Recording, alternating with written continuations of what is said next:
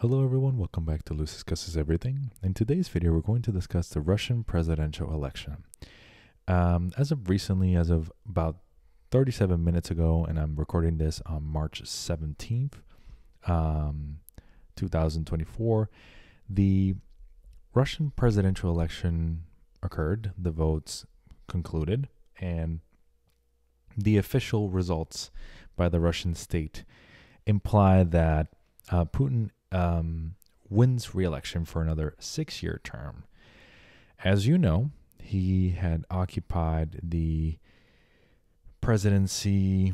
He first occupied the presidency around 2000, and then he finished his tenure as president in 2008, installing somebody else in power, his current prime minister in power, and then retaking the presidency not even like 4 years later, if I'm not mistaken. Let me see.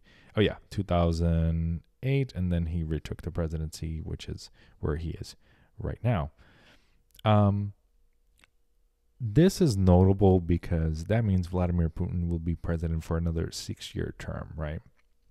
And there are various ways in which this has been taken by news media outlets. And I wanted to showcase this like just a simple Google search. Putin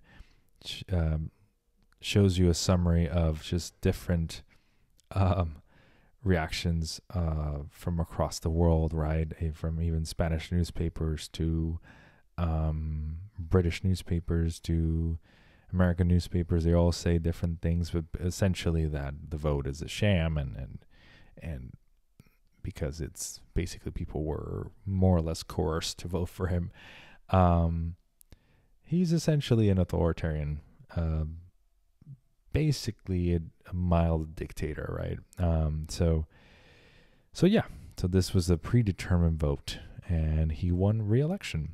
Notable things, though, is Axios reporting of protests against Putin erupt at polls on the last day of Russian election, which is, notable in a country as authoritarian as Russia, the Russian Federation.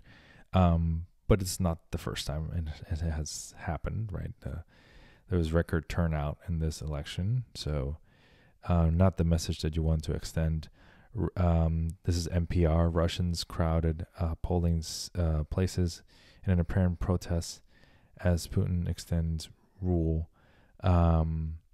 So there appears to be like protests going on, but nothing that would prevent his re-election. Like this was happening. And this was only possible because and he was able to amend the Constitution to allow for another term. That was done under his prime minister, when his prime minister reigned. And so he was able to amend the Constitution and to give him like 2 more 6-year terms, essentially. After this one, I'm thinking that he cannot run again. But in all honesty, he's 71 years old. So I don't know how much more time he can stay in power. We shall see.